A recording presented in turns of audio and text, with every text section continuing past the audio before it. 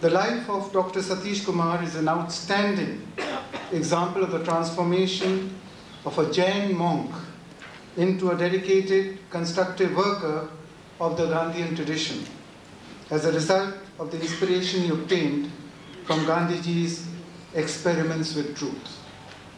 Inspired with the example of the great British philosopher Bertrand Russell, who was arrested and put in jail because he was protesting against nuclear weapons.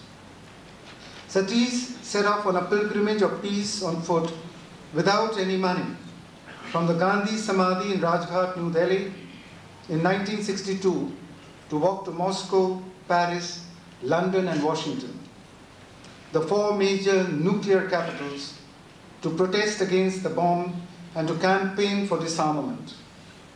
During the course of this remarkable pilgrimage of 8,000 miles, he met ordinary people and also world leaders like Bertrand Russell and Martin Luther King. The response accorded to him was overwhelming.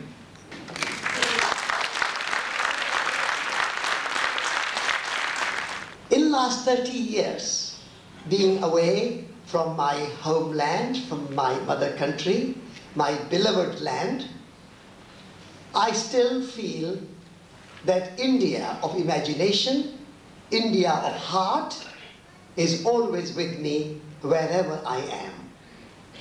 I am always in India wherever I am, because I carry India in my heart and in my spirit.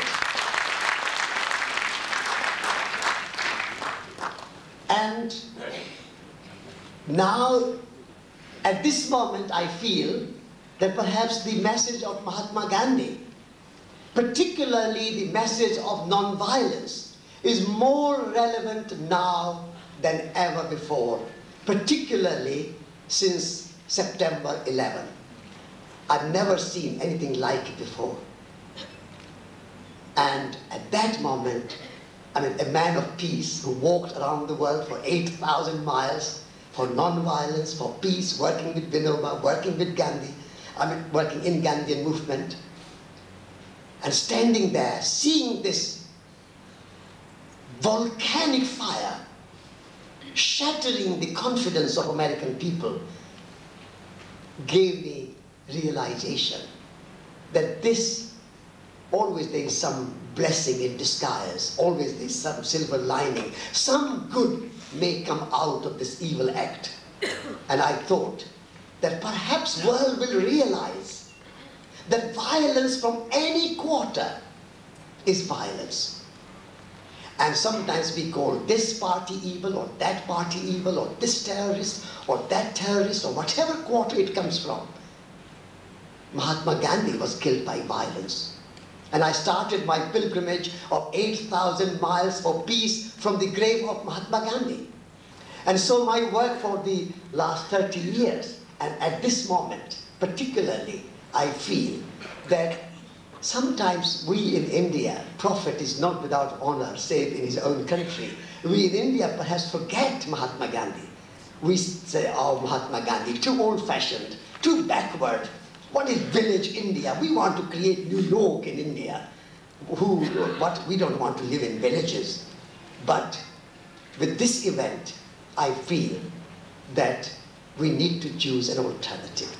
And that alternative is a new, non-violent world order.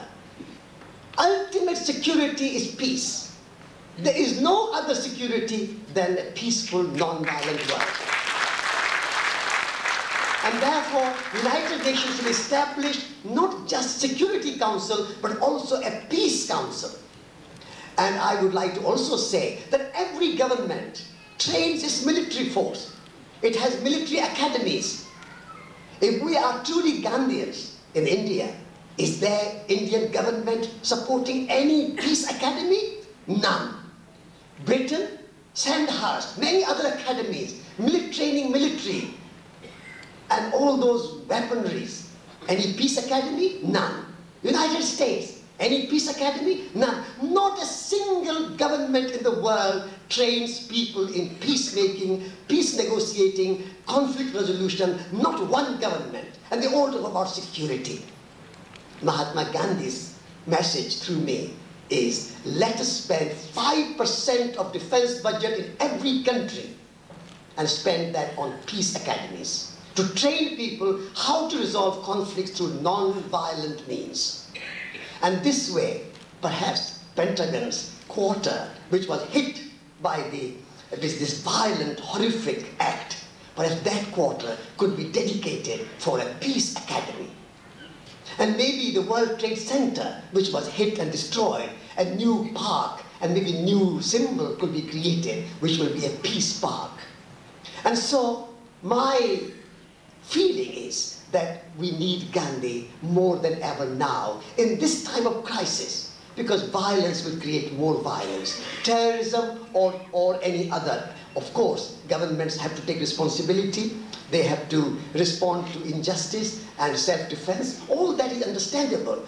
But parallel to those actions, whatever actions governments take, and I cannot guide them in those actions, but parallel to those actions, in long-term thinking, we need to create alternative, parallel institutions which work for peace and non-violence, so that we don't depend entirely on military power and weapons, because that the futility of weapons was proved on 11th of September, that not nuclear weapons, not B-52, not any weapons can give security to the richest and the most powerful and the most militaristic country in the world, powerful military in the world, that is the United States of America. If they cannot be secured and billions and billions of dollars were spent on military, on armaments, on intelligence, CIA, FBI, all that. There's no lack of money there, there's no lack of budget there, and there's no lack of technology there, there's no lack of science there, and yet